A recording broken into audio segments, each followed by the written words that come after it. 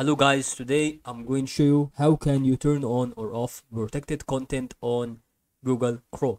So let's get started, and I'm going here to tell you how can you do it through this video. So right now what we can do is just to follow the video until the end, and don't forget to subscribe to our channel, and let's see how can we do with it.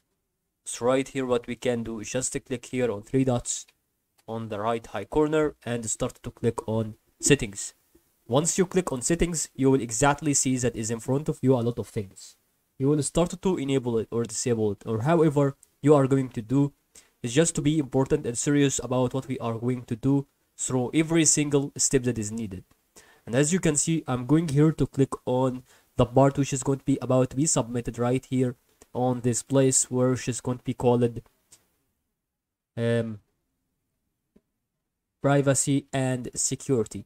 Once you click on privacy and security, you will click on site settings.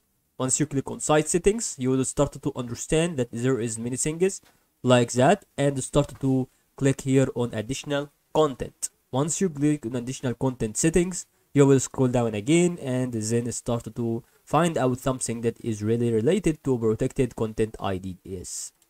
Then you can see here, you can start to enable it or disable it right here and right here. If you disable it here, you should disable it here.